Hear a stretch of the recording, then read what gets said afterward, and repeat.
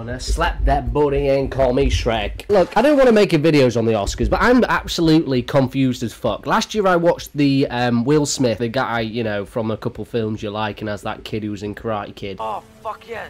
Slap a man on stage and get lifetime ban. I am watching John Cena with as much steroids as I've got on my butt crack at this current time, flexing his pecs, flexing his triceps, and standing on the stage in front of kids, children, women, men, wearing absolutely nothing. I just find it a little bit odd. Like, don't get me wrong, I love John Cena.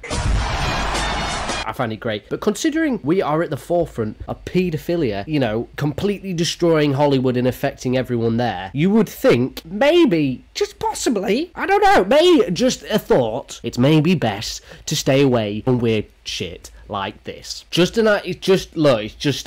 a thought. It's just me thinking. Thinking is dangerous, I get that, but looking at John Cena with his knob out is not kind of what I had on my bingo card today. You know, I have to admit, it is kind of funny. But do you really think, because, you know, all these celebrities are getting exposed for being, you know, what I like to call nonce, paedophile, like little kids, or at least touching them. You think it's a great idea to, you know, put someone on stage while you know, I used to watch Oscars or whatever show it is. I used to watch this stuff because I used to really like it. I don't think I would, you know, if I was watching this, I'd be like, Mum, where do I look? You know, he's built like a brick for starting. He's an absolute shithouse. I won't say it to his face, don't get me wrong. But, like, you're going to have some cojones to stand on the stage. But, yeah, Oppenheimer won. Emma Stone won, who I fancy. I'm glad Barbie didn't win anything. And, yeah, I'm a bit upset I didn't see the whole package of John Cena. You know what I mean? If you're going to commit, mate, fucking, like, don't be such a pussy. You know, you don't need to hold that. But how's he going to read the card? Hold on, I've not seen the fuck. How's he going to read the card? You know what I mean? Did they all get to see his penis and I didn't say, what the No, I'm kidding, obviously. I don't want to see Peacemaker's schlong. Although I bet it's fucking cute.